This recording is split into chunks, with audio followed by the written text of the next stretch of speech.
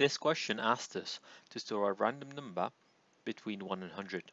So the first thing that we need to do, because we work with random numbers, is import the random module.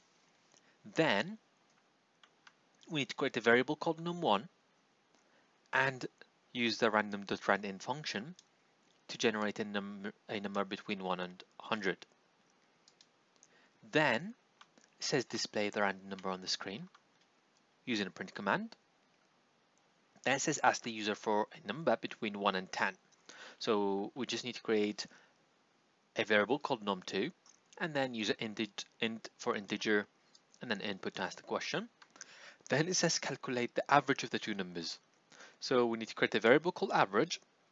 Then we need to put num1 plus num2 in parentheses or brackets because of bit mass or bod mass, because we need to do the brackets first before the division. Then we need to divide by 2 because we're adding two numbers together. This will find the average, and then we just display the average on the screen.